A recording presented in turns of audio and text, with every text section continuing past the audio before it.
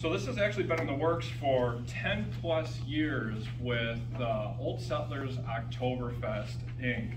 It's a nonprofit group typically run by 2-3 core members of the community within the village of Paddock Lake.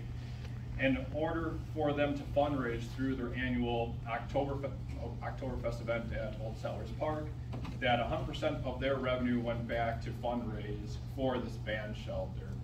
So they finally reached their internal goal of about 100 grand that they were going to donate, and they have donated to Kenosha County to offset any capital bonding that would be necessary for that band shelter.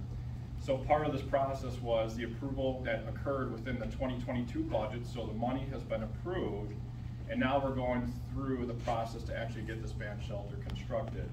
We already have a purchase order signed and agreed upon with Kenosha County and the contractor, so that's already in the works. And this in front of you is the final step between an agreement with the village of Paddock Lake and Kenosha County to enter into this developers agreement.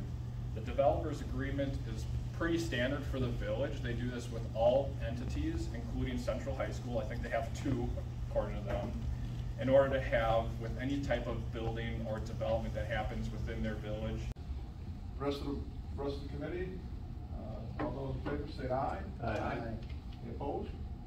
Motion carries unanimously.